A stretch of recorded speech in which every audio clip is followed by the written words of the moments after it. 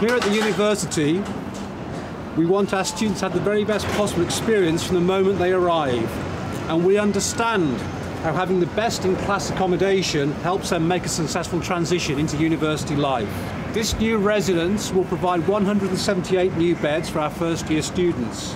And the Bournbrook development is part of an ongoing commitment to invest in high quality accommodation and a vibrant community. It's kind of hard to believe that we started construction only 10 months ago, and here we are today to celebrate a really significant milestone in the construction of the student accommodation.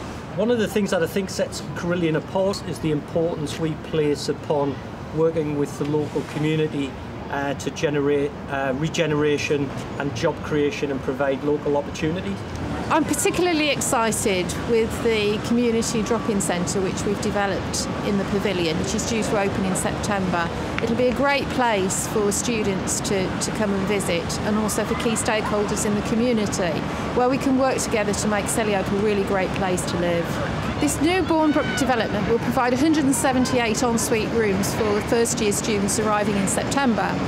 I think this development will be particularly popular with sports students who will be using our state-of-the-art sports centre, which is just down the road. I think it's great to see that the university are making a change and definitely putting more emphasis on the Selly Oak area. It's great to see that students are now kind of venturing in there in their first year, and with the sports pavilion and the accommodation services in general, I think it's going to be a really great building, and I'm looking forward to seeing it get done.